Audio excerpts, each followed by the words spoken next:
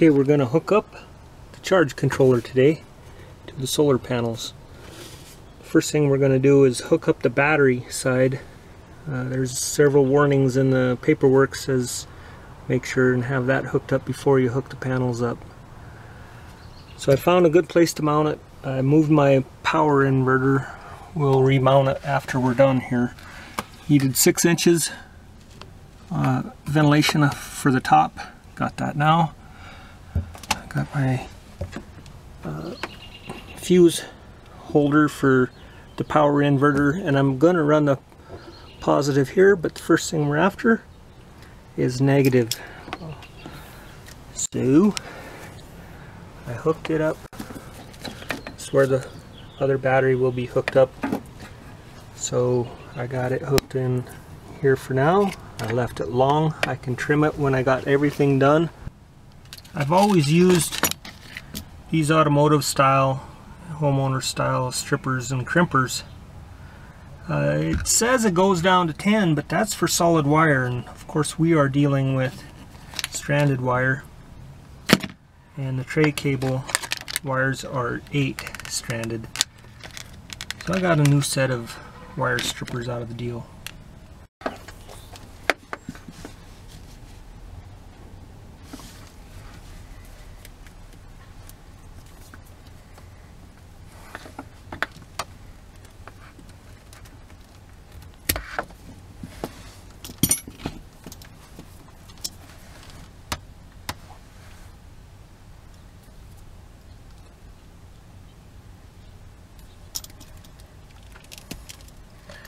I wound up using the number 6, that must be for solid wire because the 8 was too tight.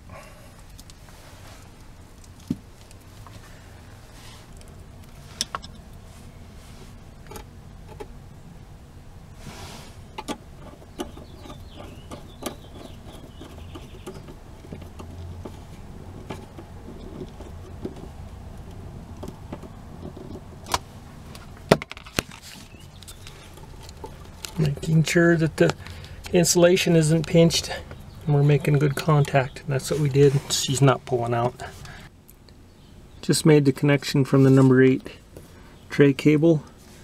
I'm going up and around, and we'll make an end on the 50 amp breaker and then up into the bottom.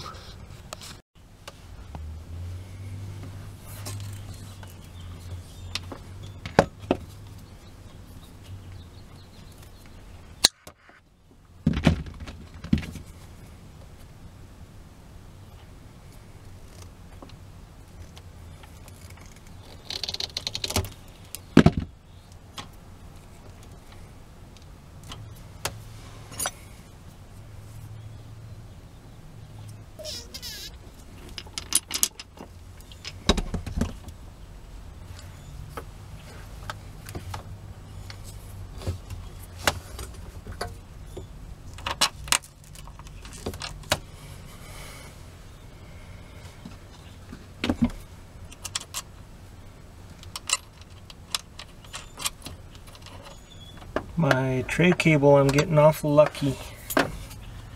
Looks like I'm doing the battery connection both positive and negative with under 10 feet.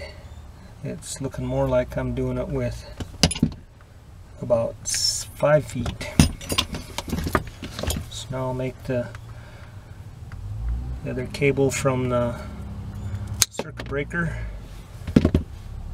to the charge controller.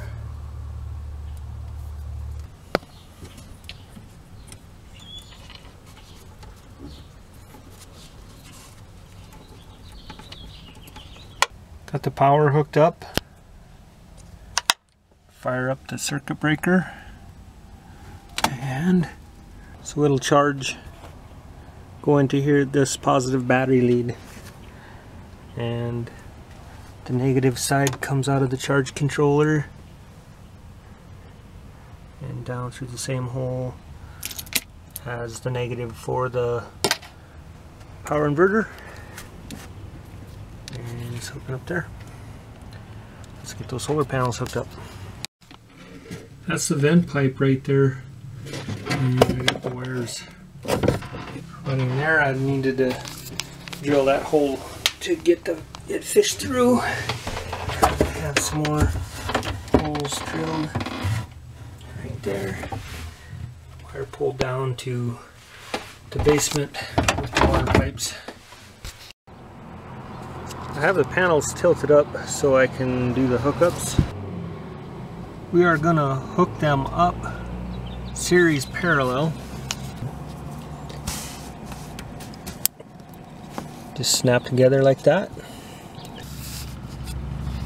We're going to use the adapters, wire branches, whatever you want to call them, and do a series parallel. So we're going to hook these two panels together and those two panels together and then run them downstairs so we're not running such high voltage, and the charge controller will run more efficiently.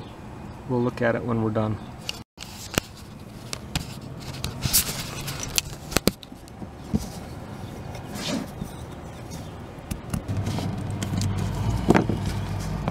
There you go.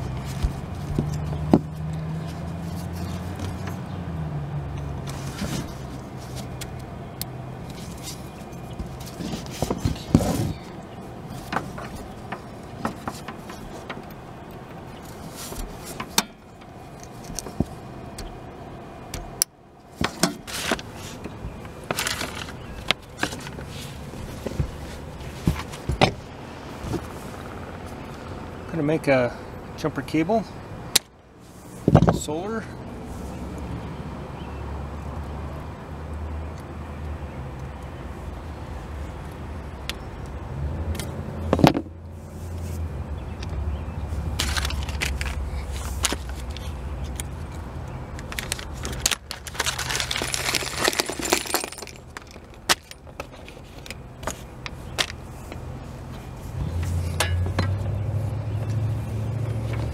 One end's got a female end.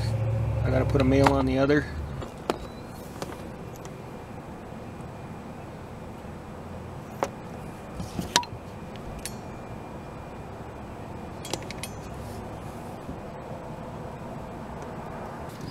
These little tabs snap in.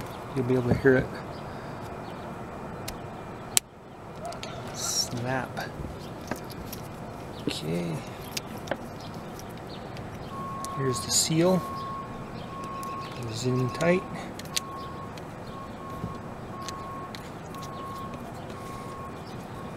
And now we're going to use these really nice tools. Well, I can get her hand tight anyway. Okay. If it was bigger wire, you'd use this wrench this way. Tight.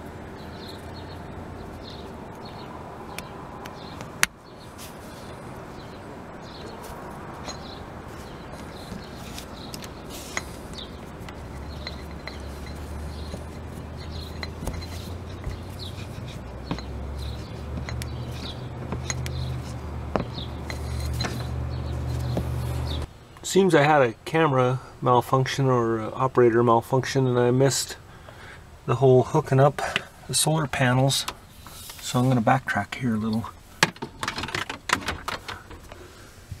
The wires from the panels followed the vent pipe from the roof down all the way to the basement here, and while I was at it I ran a second set. Everyone I see doing this winds up with more solar than they anticipated they needed, so I got room. So I ran the positive to a fuse block, and then up into the charge controller. The negative, of course, I ran it down, follow it around here.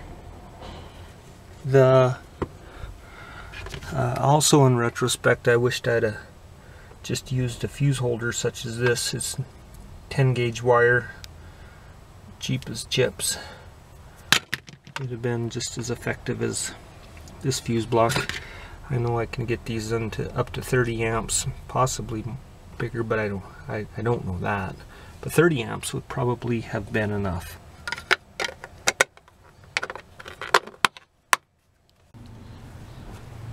I made all the connections, and I'm gonna, before I put the fuse in from the solar panels, I am going to plug in the information cord and look at the battery information, and then I'll do the final hookup. We're up and running. Looking good. I have the panels tilted away from the sun, like I didn't want a whole lot of power on it, but I didn't want to go through the trouble of covering them and letting the wind blow them off. I don't think my data cord is going to be long enough. It came with a 6-footer. I'm going to need at least 12 foot. So I'll buy or make a data cord for the next video. Come back, I'll tidy everything up and install this MT5 meter up in the trailer somewhere handy. Thanks for watching.